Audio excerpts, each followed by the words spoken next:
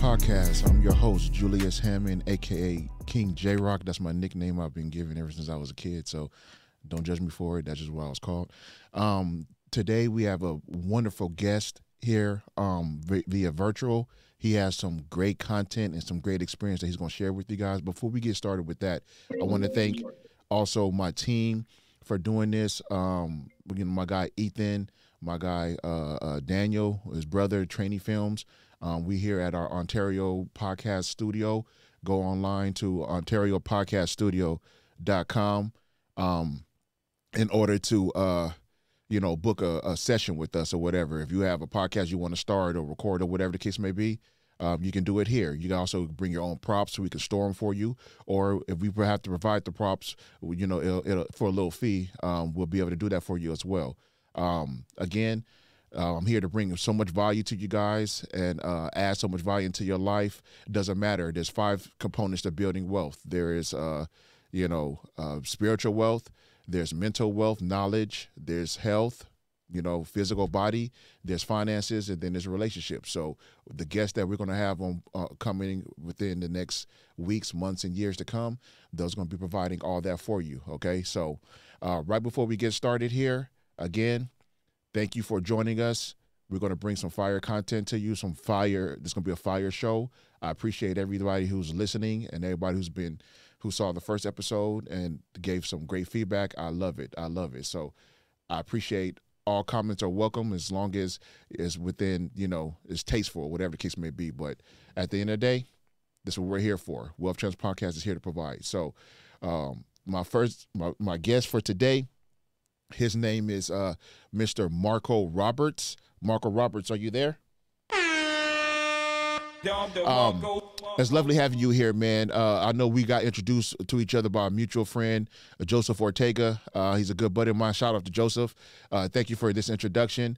I've done some research on you and some reading and reading upon you and stuff like that, and I love what you're about, man. I really do. So my first question to you is, who is Marco Roberts and what is your story, my brother? Tell the audience. Let us know what's going on with you. That's a good question, my friend. That's a good question, and I'll try to answer it in 30 seconds. I'm first and foremost, I'm French Canadian, so I was born and raised in Canada, and then I moved to the United States about 22 years ago. Okay. Probably the best thing to define me is I'm kind of a business nut when it comes to it. And at the age of 12, my parents opened a second business. Mm-hmm. And they were looking for a manager during the summer, and then they decided to put me in charge. Just to kind of tell you the kind of person that I am, at 12, my parents put me in charge of a business during the summer months.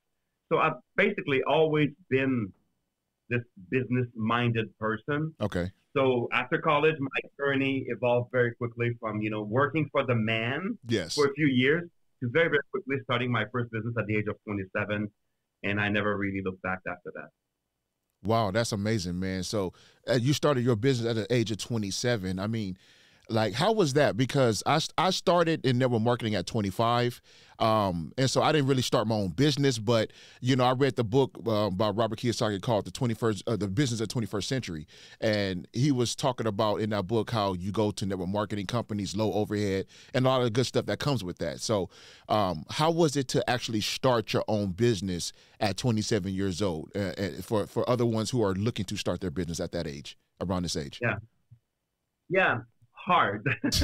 let me just say the story, right? So sure. So my background is actually in hotel and restaurant management. That's my degree. That's the business that my family was in when I grew up. Okay. So my family owned restaurants and bars, and so after college, I worked in the industry for a few years, and after about 5 years, I figured that I knew enough. Mm-hmm. It was time for me to start my own place. So the first thing I wanted to do was to start a restaurant because I had so much experience. You think about that. So I'm 26, 27 at that time, and I already have probably 15 years of restaurant experience, plus a degree in hotel and restaurant management. Wow. So I felt pretty confident. I'm like, okay, you know what? I'm going to start this. So I started to work on a good business plan, and then I went to the bank and I presented my business plan to my banker. And no joke, the guy laughed me out of the bank. Wow. He literally laughed at me. He said, kid, there's no way anybody's going to give you any money to start that restaurant. And I was so frustrated. I think I cried actually. I think I cried because he was so arrogant. And but I went back home and I kind of dusted off the humiliation. Mm-hmm. And I looked at my fiance and I said, you know, there's no way we're going to be able to start this restaurant here. And then, to make a very long story short, my fiance had a lot of connections in Central America. Mm-hmm. So we decided to pool our money together. At that time, we probably had about $30,000 between her and I. Okay. And we flew to Central America and learned to speak Spanish and opened 2 restaurants in 2 years. Opened, operated, and then resold those 2 restaurants before we went back to Canada. Wow. Yeah. Wow, that's awesome, man. Yeah. That's awesome. I mean, even for you to even have for you and your fiance to even come together to be able to do that, that's awesome in itself because a lot of men don't have that significant other to be able to help them with their, you know, toward their goals and their dreams. And for you to have that speaks volumes. That speaks volumes. Another question for you. You know, the lesson in this is Sure. the lesson is this, right? You have to be willing to do whatever it takes. Okay? Yeah. Like if you allow a banker or whomever, you know,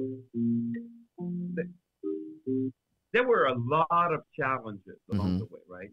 I mean, can you imagine like we moved from Canada to Central America? Yes. Okay, it's a completely different world, different languages. Nobody in our family thought it was a good idea. Everybody tried to discourage us from going. But we just wanted to do it. And then once we got there, we had to learn the language. We had to learn the customs. We had to learn the laws. Yeah. We had to make connections with the local business people so that we could actually start our first restaurant and then eventually a second restaurant. So, but the lesson in this is that, you know, when you know where you want to go, you should never allow anybody to stop you. You should never allow anyone to deter you from your goal. Yes. Because there's always going to be forces that are going to be playing against you. You don't want to allow those forces to deter you from your goal. And like you said, there's always going to be forces to deter you from that, and that's their job. Their job is to deter you. But if you understand who you serve, and what your higher power is, and what your understanding on this earth is for, I mean, nothing, all that doesn't matter. You know what I mean? It really doesn't. And a couple of things that you said in regards to moving and everything, to learn a different language. That's difficult in itself. So I have a question on that. When you were learning the language, now, did you start the restaurant while you were learning language, or did you learn the language first and then start the restaurant? We learned the language first, but the truth is this, right? My first language is French. Okay. And Spanish and French are from the same Latin root. So honestly, it was not that hard. I mean, it's a challenge because you have to learn the language. You know, I think the only word I knew in Spanish when I went to Guatemala was cerveza, you know, a beer. That's all. I was 27 years old. That's all I knew. Give me a beer and I'll be all right at that time. Yeah. So I had to learn the language, but honestly, we went to school pretty much full time. We hired private tutors, and within about a month, we spoke enough to be able to kind of get by. Wow. And not enough to review contracts, but we had people in our family. My fiance had an uncle who had worked a lot in Central America who was fluent in Spanish. So when it came time to reviewing contracts and stuff like that, he helped a lot. So we would fax, back in those days, right? We would fax those contracts to him. He would review the contracts, redline the contracts, and send them back to us. So and that's why I'm saying, you know, this is not simple. And anytime you want to start a business, it's never going to be simple. No, it's not. It's never going to be easy. I think the person who starts a business is a different person. Yeah. If you think you can be a normal, average, and ordinary person, you know, if you think you can be just like your neighbors, if you think you can be just like your cousins, just like everybody else in your family, just like every other kid you went to school with, but you're going to have different results. You're going to have a different destiny. I mean, you're completely delusional. The first thing is, I think you need to embody that attitude, that mindset, that persona that actually can build a successful business. I think that's the number one thing to start a business. Yeah, the mindset of an entrepreneur is something great. I mean, you have to have perseverance. You have to have tough skin, discipline. I mean, these are some of the principles that if you don't have them, you better get those real quick because, like you said, if it was easy, everybody would be doing it. Your cousin, your neighbor. If it was easy, that's why building wealth is hard. It's hard work to build wealth because it's not going to work. It is going to work, but it's not going to work a 9 to 5. You have to go to work on yourself. That's the first thing you have to do before you start a business or anything. Work on yourself. Even myself, I'll take myself for example. I had to work on myself before I started my credit repair business. Then I leveraged that to my exotic car business, to my private equity firm that I run, to my being an author. Every step that I've taken, I had to make sure I had the mindset and reinvent myself to make sure that I was disciplined to be able to handle that. Because what comes with that? Criticism. What comes with that is, hey, people saying that, hey, you know what? This might not work for you. You know, maybe starting this podcast is not going to work. I've had some people say that. Well, you don't have the contacts. You don't have this. But I've always been a perseverer. I've always been someone who's like, you know what? I'll find a way. If I don't have the money, I'll go get the money. You know what I mean? If I don't have the contacts, I'll build the relationships with the people who has the contacts to be able to one day I'll have that relationship to where I can formulate and get those contacts and take it off from there. So you have to have a different mindset. If you don't have that mindset, then you're gonna be like everybody else in this world. You know, Jay, I think the mindset starts with this. I think you have to flick a switch. Yeah.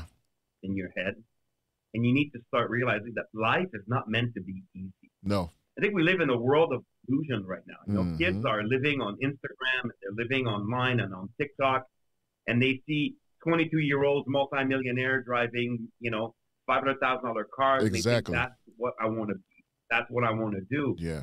The truth is, it doesn't matter if you take the path of becoming a business owner or if you take the path of building a career. If you want to be successful, it's going to be hard. Yeah. You're going to have I love what you said. You said I had to get to know myself first. Yep.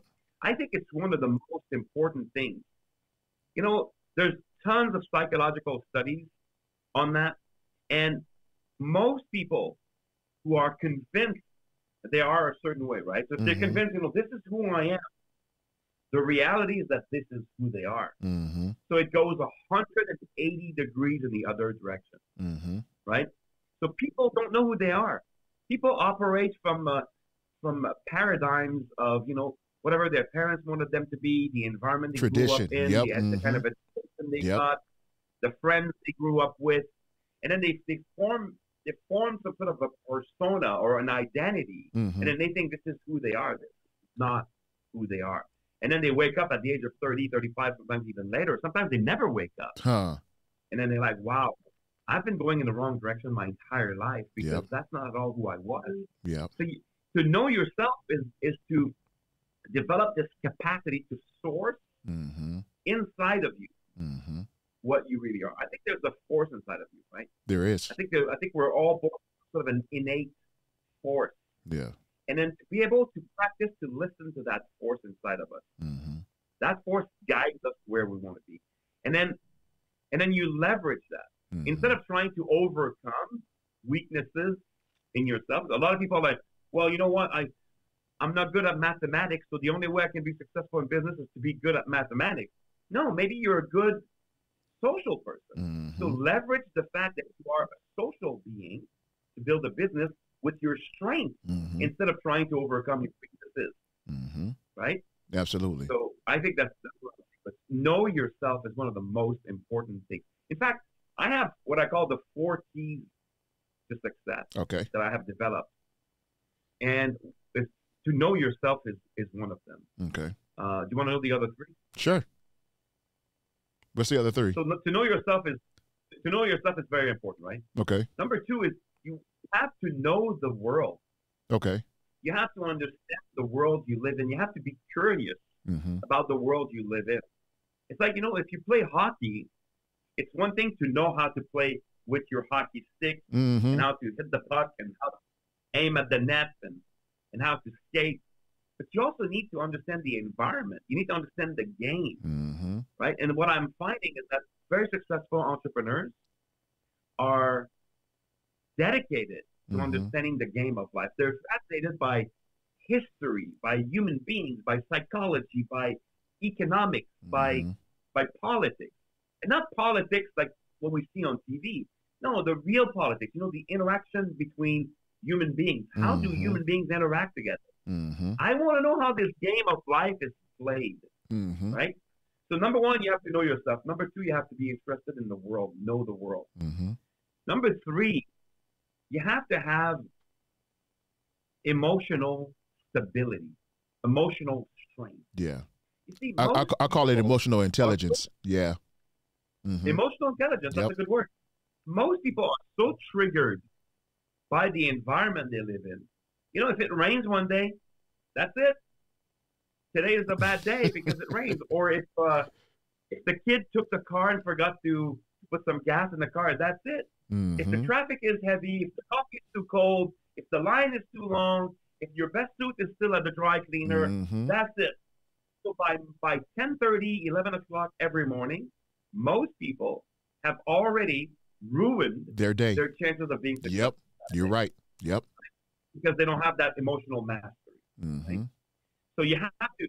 I think what I'm finding is that and I've been very successful to hang out with multi-billionaires. Mm-hmm. I mean, multi-millionaires and billionaires Mm-hmm. in my life. And what I'm finding is that these people have one thing in common, and it's their ability to filter out Mm-hmm. whatever is happening in the world. Mm-hmm. Where the average person cannot filter out anything. Mm-hmm. If somebody does something around them that they don't like, or that doesn't really match their view of reality, then it starts affecting them emotionally. Their whole day is ruined. Exactly. Yeah. Absolutely. Absolutely. No, I mean, you hit on a couple of things that really hit home. I mean, it's crazy because I love my wife. I hope she don't kill me for this, but I love my wife. But she sometimes what she'll do is never a good idea when you say. First, I love my wife. That sounds no. like I know she's gonna watch this, but one thing about her, and it's something she has to work on, and she'll tell you she has to work on this, but she will let one thing that one a person or whatever, she'll let something like that kind of almost ruin the whole day. I have to kind of reel her back, like, well, honey, just because someone said this doesn't mean that this is going to be like this, you know what I mean? Or the day shouldn't be ruined. Like you said, they look outside, they see that it's raining outside.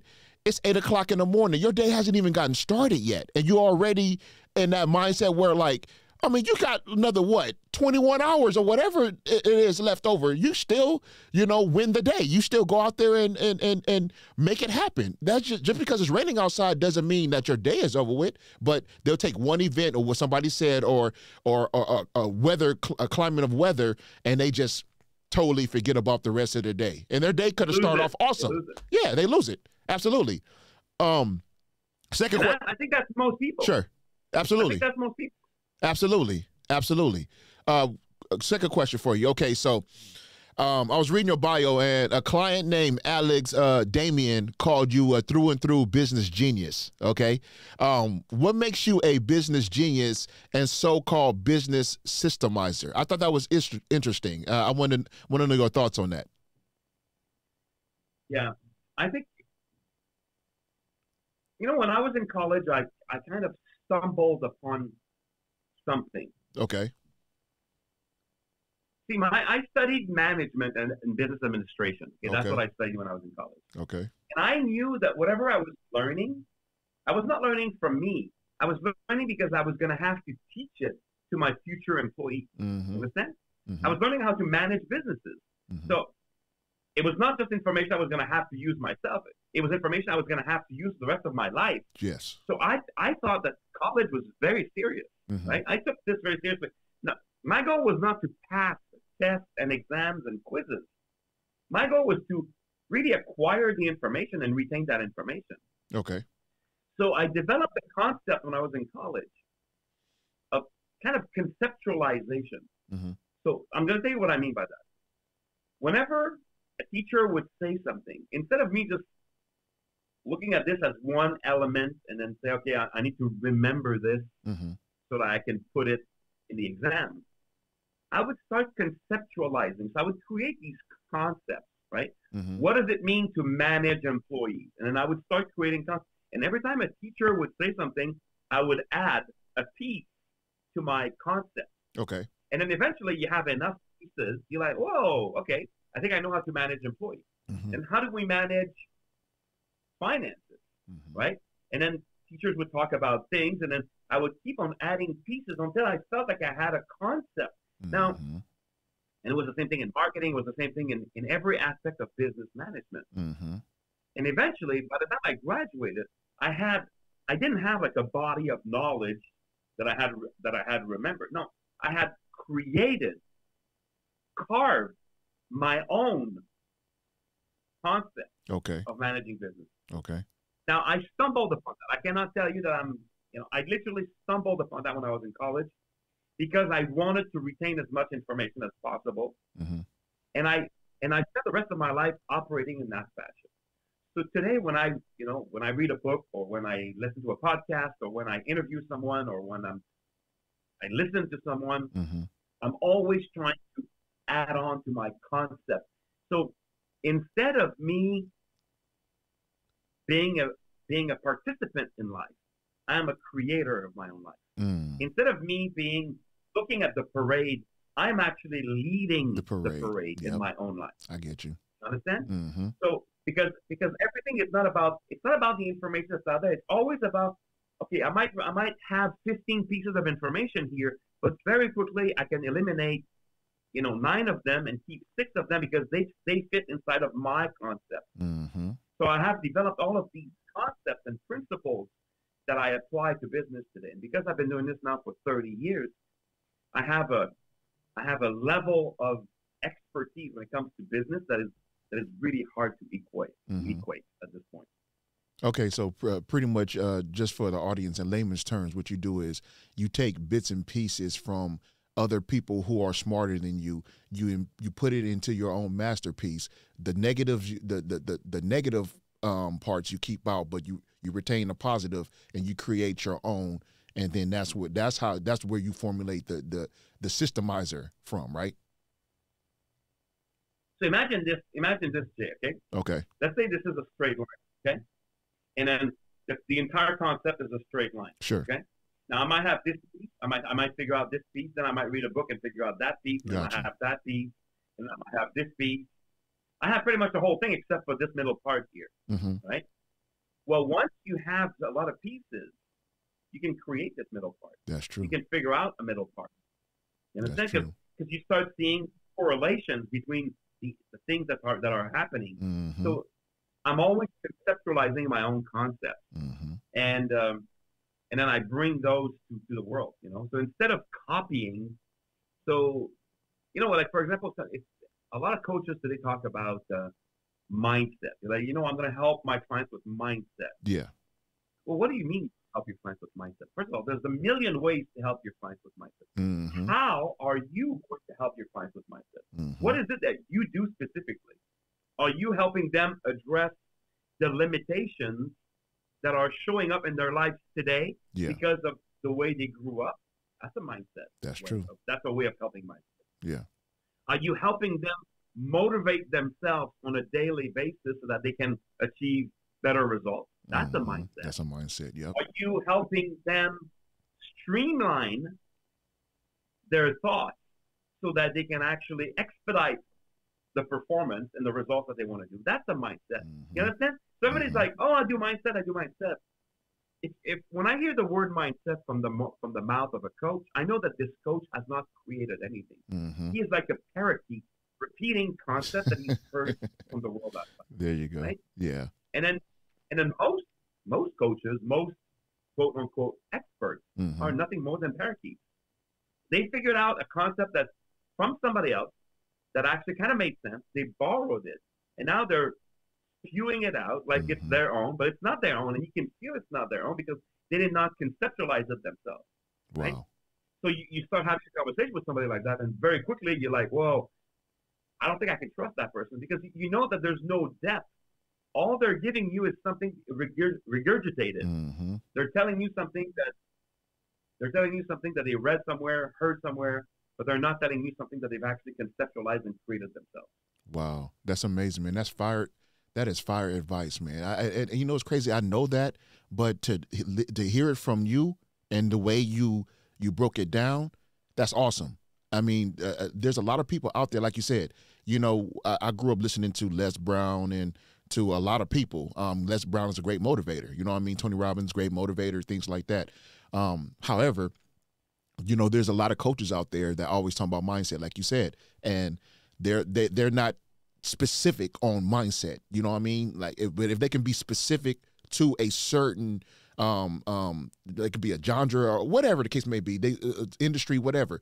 Work on mindset to, okay, if you're a real estate guy, work on mindset for someone to be a better real estate investor. If someone is into e-com, work on mindset for someone to be a better e-com, you know, whether they're building an e-com business or whatever, you know, optimizing or whatever, automating or whatever. Yeah. So it has to be specific. You can't just say mindset and that's it. Mindset has a lot of different ways you can take that. Absolutely. And that confuses a lot of people. And so you got a lot of people who invest into these guys, and they're making a lot of money. Yes. Kudos to them because they figured it out. But the ones who are paying the money, a lot of them, they get a lot of, you know, courses and everything, but it's like, well, they're not getting what they really pay for, you know? You know, a couple of years ago, there's a study that came out, and it was published in Forbes magazine. Okay. And this is what the study said. It said that, so they interviewed a lot of founders of companies that had failed and closed their businesses. And they said, why do you think you had to close your business? 42% of them agreed that the reason why they closed their businesses was because they could never find a market for the services or the products that they had invented.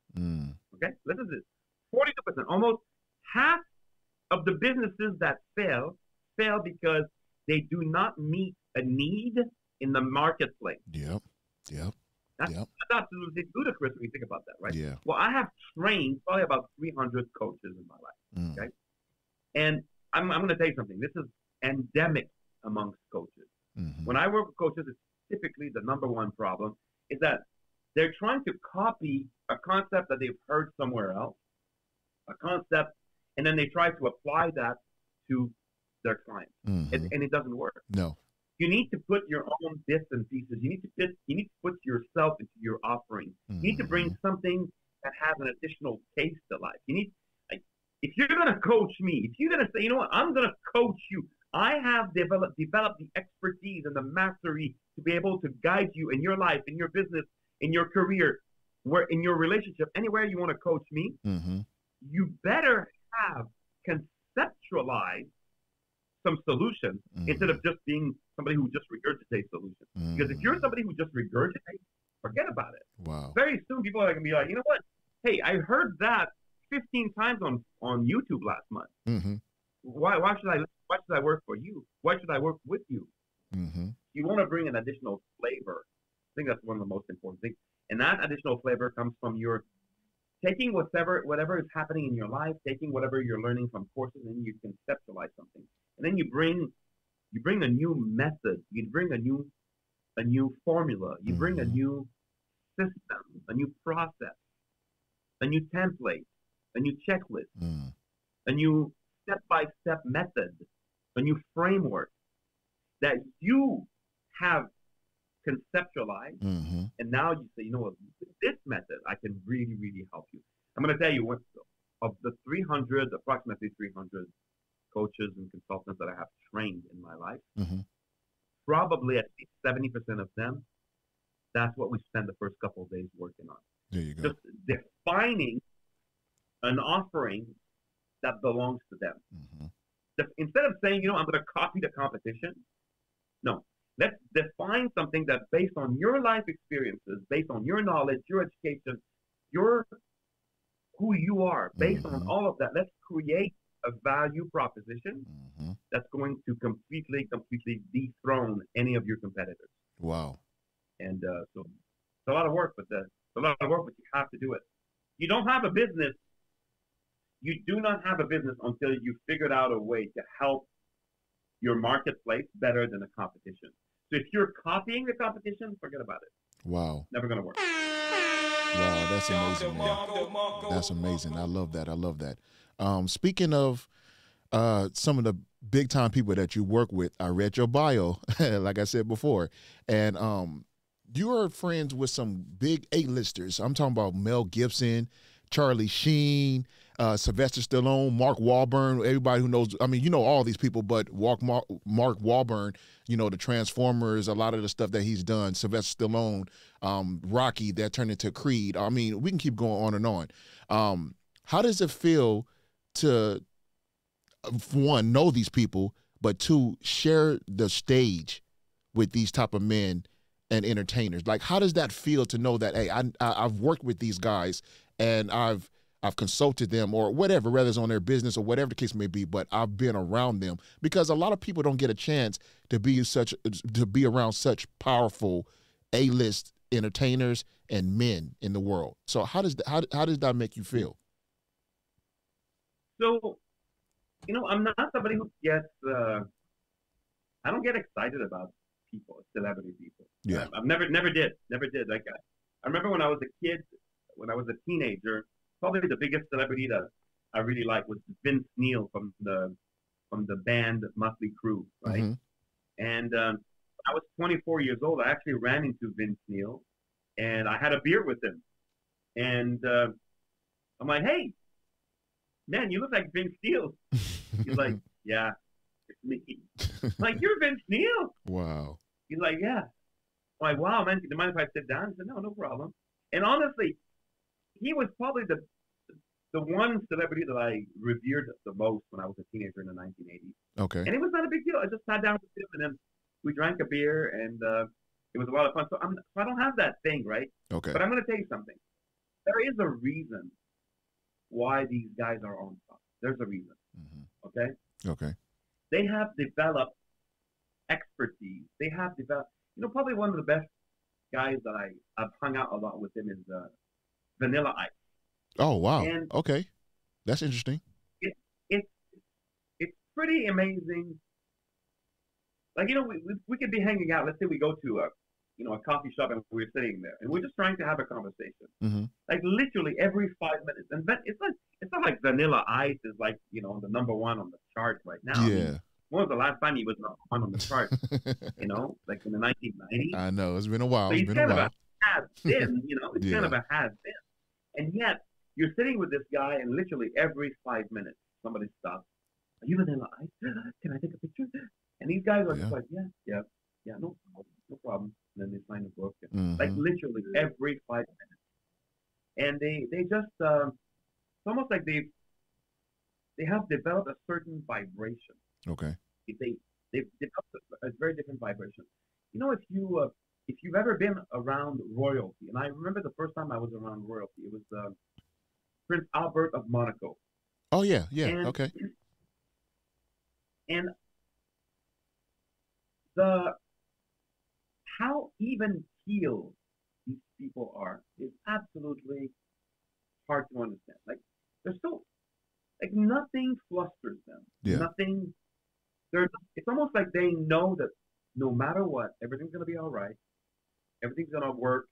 And I see that also sometimes in celebrities, that mm-hmm. same attitude. And I also see that in very, very highly successful people, whether it's highly successful in their career. Like imagine like a neurosurgeon with 15 years of experience mm-hmm. who's operated on, you know, I don't know, 5,000 brains. Yeah. They walk with some sort of an attitude. It's almost like they walk on a cloud. Yeah, their confidence is through the roof. Yeah.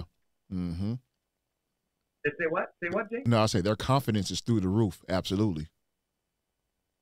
It's beyond confidence. I don't even know the word to use because, you know, you can be confident, but you can still have a little bit of a remaining doubt. That's true. These guys have no doubt. It's an embodied. It's an embodied confidence, almost like it's fused at the molecular level. Their confidence is not intellectual. Mm.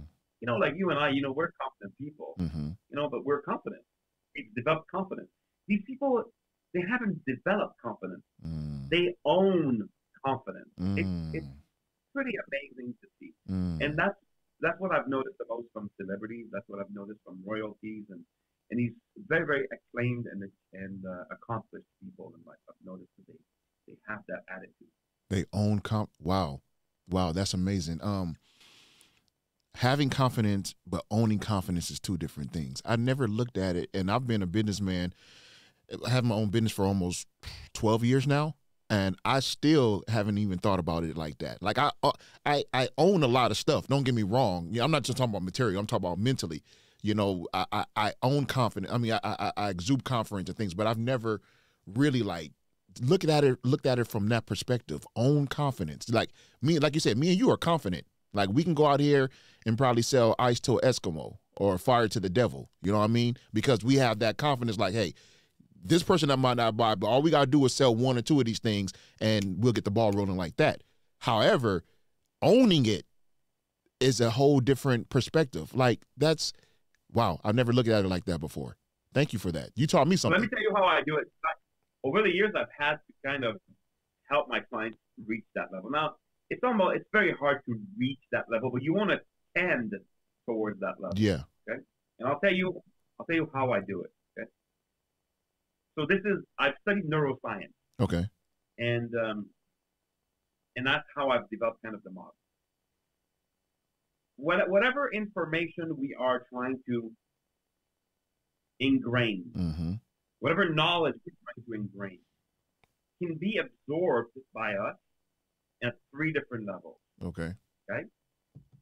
And so whether it's information, let me give you an example. You say, I'm confident. That's mm-hmm. knowledge that you are trying to put inside of you, right? Yeah. That's information. You would love to absorb that information mm-hmm. and have that information for the rest of your life, right? I'm confident. Or, you read a book and you say, oh, I want to remember this. Mm-hmm. Okay. There are, like, for example, just a fun fact, right? Yes. There are 11 billion transistors in an iPhone. Okay. Wow. Well, that's just a piece of information. Okay. How do I make sure that I remember that? Well, there's 3 levels. There's 3 entry points. There's 3 portals that allow information inside of us. Number 1, intellectual, right? So I can listen to something and then I'm like, oh yeah, that makes a lot of sense. It's very intellectual, and I get it. Like when I'm reading the paper in the morning, oh yeah, okay, there was a fire across the street. It's very intellectual. It gets in my head and that's it. Mm-hmm. Most likely within a day, a week, a month, a year, it's gone. Yeah. Right? The second level is emotional. Emotional is like, oh my God, somebody died in that fire? Whoa. And then you start, wow, somebody died in that fire. Now you have an emotional attachment to it. Mm-hmm. An emotional attachment could be a positive emotion or could be a negative emotion. Yeah. Right? But it's an emotional attachment. Most likely, that piece of information you will retain a little bit longer. Yeah. Okay? But the best way for you to retain information and for that information to transform you is to allow the information to come through not your mind, not your heart, but your nervous system. I call it visceral. So it's not intellectual, it's not emotional, it's visceral. Visceral, okay. So when you're talking to yourself, if you can actually create a visceral moment, you'll never forget it. Wow. When you're interacting with information outside of you, if you want to retain that information, you need to create a visceral moment. A visceral moment is something that it's information that you feel physically. You're like, oh, whoa. Yeah, I've had a few of those moments, yeah. Whoa, that was big, man. That was big. Yeah. Okay? That kind of information you will never forget. So when I try to help my clients precipitate change, right? Because when people come to me, they don't want change next month or next year. They want to precipitate. Mm-hmm. The guy's about to lose his business. I do a lot of business turnaround. The guy's about to lose his business. He doesn't want to wait a year, after he's lost his business. No, we need to save the business right now. Mm-hmm. So something must happen. And the thing that must happen is not just in the business. It's mostly inside of him. Mm-hmm. Because if he doesn't change, The business is not going to he's change. going to keep on doing the things that he's always done, led to him almost losing his business. Absolutely. So I need to get inside of him. I need to precipitate a punch. So that kind of wake him up.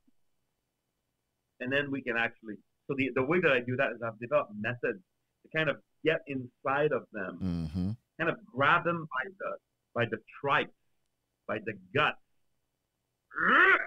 Wow. Like, okay? Wow. Wow, that's amazing, man. Wow. Whew. Wow. I know I'm hosting this podcast, man, but you are I feel like I'm in a master class right now. I feel like I'm being taught something right now, and man, I'm gonna have to talk to you off camera, man, because this is amazing. You got me really thinking over here. I never thought of the way you're putting it. I've never thought of a lot of stuff that way. I really haven't. And maybe let me go full circle. Sure. Let me go full circle, just so you can understand. Okay. Remember what I said at the beginning? I said, what I'm trying to do is I'm trying to develop these concepts for myself. Yes. And then when I find a hole, I patch the hole. I figure out a way to patch the hole. Right?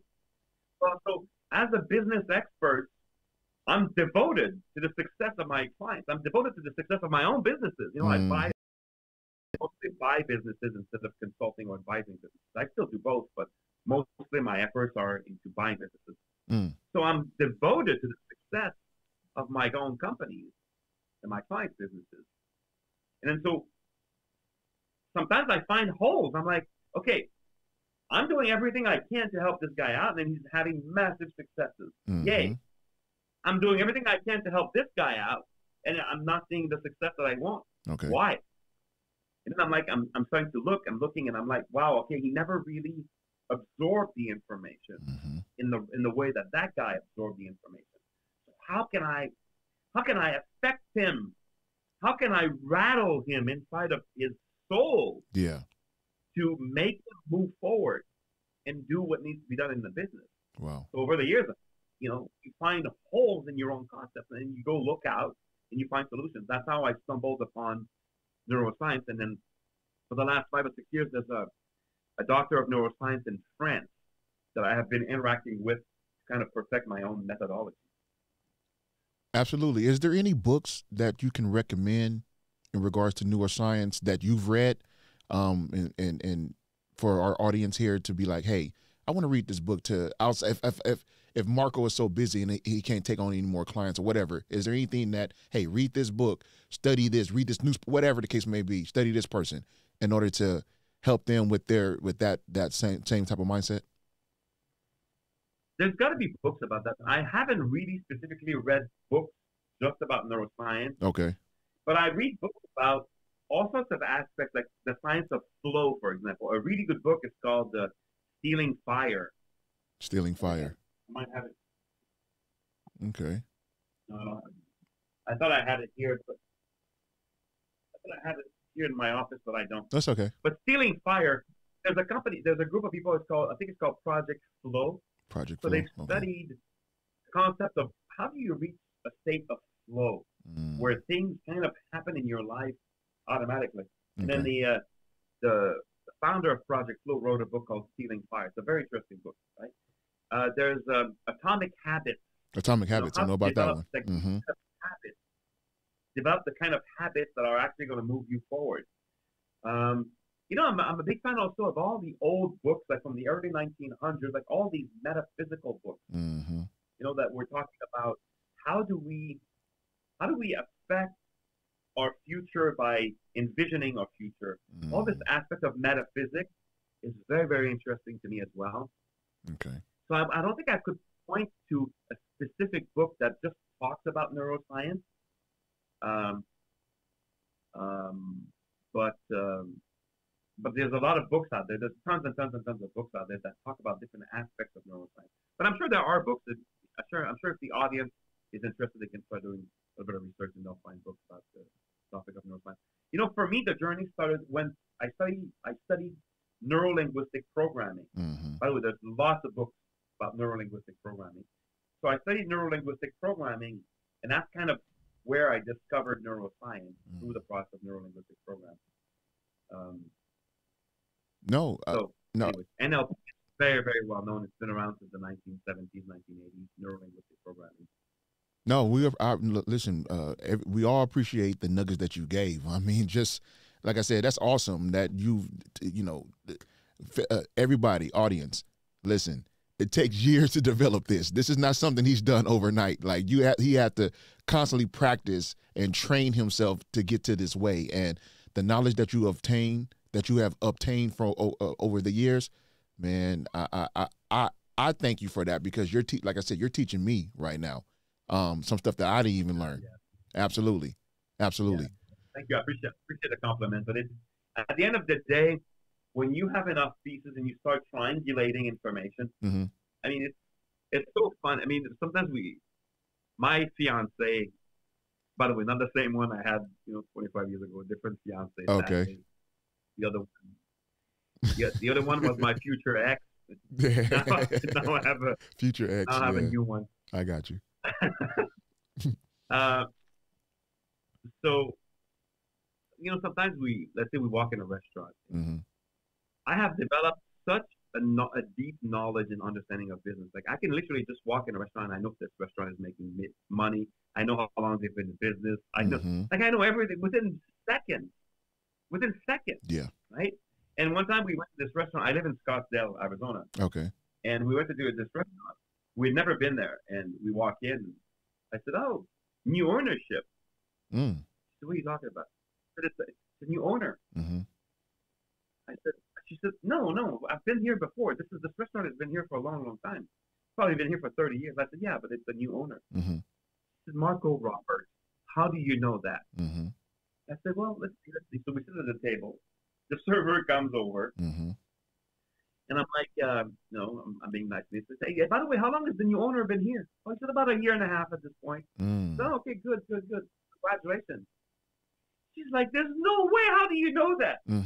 Well, I know that because just by looking at the operations, by looking at how the restaurant was being operated, I knew that there's no way, because it was very badly operated. Okay.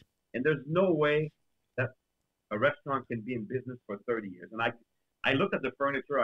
It was clear that this restaurant was an older restaurant. It was not a new restaurant. You can tell by looking at the floor. You can tell by looking at the paint that is starting to scale. The drywall, all that stuff. Yeah. I knew the restaurant was an old restaurant, but the way it was being managed, we walked in at 7 p.m. at night. There was only one other table, but there were still 3 waiters on the floor. So that tells me that you're not making money. If you have only one table and you still have 3 waiters and they're in the corner chit-chatting, that means that the manager doesn't know what he's doing. Yeah. This place is being extremely badly managed. Yep. So it's impossible that this business has been around for more than a year or two, because they would be losing the business. Yeah. So I knew this was a new business anyway. So we left. But I do the same thing. You know what? I wrote a book, and by the way, if your audience is interested, they can go to MarcoRobertsBook.com. So MARCO ROBERT book.com. Okay. And then I wrote a book, and then I give it away for free. And I wrote this book because of an experience that happened to me. One time, one of my sales guys hooked me up with a client. So I'm meeting this client for the first time, and then the guy's waiting for me outside of his store. And he's like, "Hey, Marco, how you doing? I'm Jack," or whatever his name was. I don't remember. That was probably 15 years ago. And he says, "Welcome in." So we walk in the store, and I said, "Do you mind showing me around a little bit so I understand a little bit more about the business?" He said, "Sure." So we start walking around, and I'm asking him some questions and this and that. And we're just chit-chatting, right? And I'm pointing out some deficiencies and some challenges and some potential opportunities in his business as we're walking through his business. Eventually, we make it to the back of the business, and then there's a warehouse. And we start walking through the warehouse, and I'm looking at the shelves and very high shelves, and I'm asking him about inventory and all sorts of questions. And then we make it to the back of the building, and then there's big delivery door, and there's a pickup truck that's pulling there, and it's basically, putting some stuff in their pickup truck. And my client goes to this guy that he obviously knows. And he's like, Roger, I want you to meet my new business consultant, Marco Robert. He said, I've only known this guy for 45 minutes, and he's already put $100,000 in my pocket. Wow. And we all laughed. But I thought to myself, I'm like, wow, it's true. Because of what I pointed out, because of the opportunities that I pointed to, because of the deficiencies that I showed him how to fix, just in 45 minutes walking through his store, I had already put probably at least $100,000 in his pocket. And I thought, you know what? One day I'm going to write a book about this, and I did. Right. So the book is basically 8 ways that you can very, very quickly add money to your bottom line. It's called Say Hello to More Cash Flow, and it's available for free. You don't have to buy it. You just go to marcorobertbook.com, and then you can just download the book. And it's just a cool concept, you know, because I've developed so many concepts that very, very quickly I can pinpoint the results, you know. Wow, thank you for that, man. MarcoRobertBook.com. Make sure you guys go there and get his book. By the way, a lot of people want to put an S at the end of my name. Yeah, I was tempted. It's Marco Robert. Yeah. At first I thought it was Roberts too, you know, because usually when you talk to someone with a last name, it's not usually Robert is the first name, and the last name usually is with an S, Roberts or whatever, you know. But thank you for correcting that, because I was doing that at first too. But MarcoRobertBook.com. Make sure you guys go get it, because it's free, like he said. You don't have to pay for it; it's free. So, and it would definitely add some extra cash or capital to your bottom line. A couple more questions for you, and then we'll wrap up here. What other businesses, events, or even master classes do you run and can help anyone that's struggling in the financial world? Like anything else that you already shared, but anything else extra that you might want to give to the public, you know, master classes, events, or businesses that you run that you can help others in the financial. So I used to travel. I travel around the world, and I used to do a lot of live events before COVID. Yeah. And, I'm not really a lot of live events anymore. I'm not interested in that. I've been there, done that. From the age of 40 to the age of 50, man, I was on the road between 4 and 8 months a year, and delivering, you know, training crowds around the world. I've trained thousands and thousands of people. Not really interested in doing that anymore. Since COVID, I find myself really cozy at home. I'm either in my office or at home, and we had a baby in 2020. Congratulations! So I had my firstborn at the age of 6. Thank you. So it's, what it's called what it's called a pandemic baby, huh? That's what it was. Right. There you go. Right. Yeah. So we have this little monkey running around, and it's a lot of fun. So I don't want to travel anymore. Okay. So I do have online programs that I deliver. Probably my favorite one is when I ran my own consulting firm, I had developed a training for consultants, for business consultants. Right? Okay. And it's literally everything anyone would need to know in order to become really, really successful in business, or anything anybody would need to know in order to affect the success of another business. So whether you want to use this for your own business, or whether you want to use it as a consultant. So I developed this training. It's about 20 weeks, and a few times a year I put together a group, and I deliver this training myself. Okay. It's extremely powerful. You know, I've had people with MBA tell me that what they learned in 20 weeks with me is way more powerful than what they had learned in their MBA.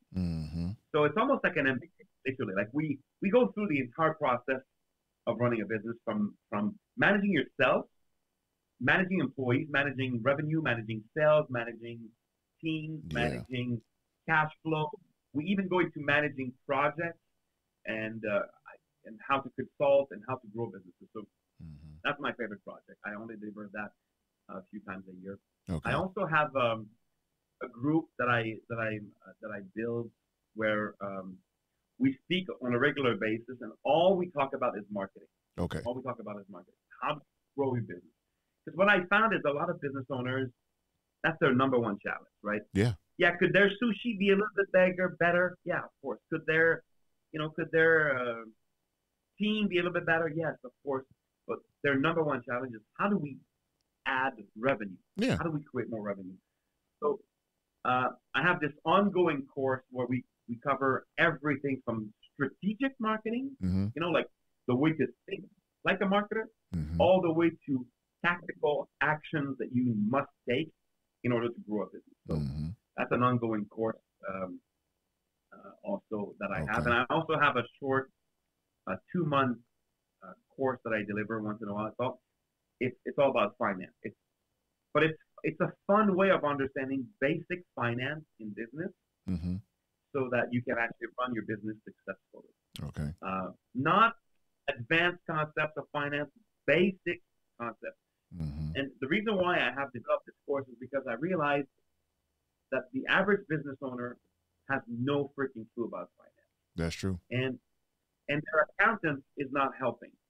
Most accountants all they care about is, give me the numbers and then I'll make sure you don't pay too much tax. Exactly. Right? But you as a business owner, you want to know, how do I use those numbers to actually make better decisions? Yeah. How do I use numbers to make sure I'm actually going in the right direction? Correct. How do I use these numbers to achieve my goals, right? Mm-hmm. So the reason why you don't know about this is because there's many more. There's not just one type of accounting. There's many sorts of accounting. Mm-hmm. What your accountant practices is called cost accounting. Mm-hmm. What you need to practice as a business owner is called management accounting. Yep. It's completely different. Mm-hmm. So what I do is I teach people in the course of about 8 weeks.